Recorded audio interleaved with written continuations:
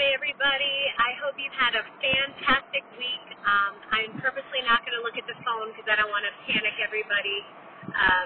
But I just wanted to say that driving around with the top down at this time of year is just the most amazing thing to be grateful for. We have had two of the most incredible weather days of the whole summer. So those of you that have been here in Charleston know just what I mean. It's been perfect. And I am going to accredit that to my friends Karen and Rick, who are here from Connecticut. And they've brought some great cooler weather down. And I'm just so looking forward to spending the weekend with them. We're scoping out some houses and helping them prep for a move. And then we're going to just spend some time this weekend enjoying Charleston. So I hope you will do the same.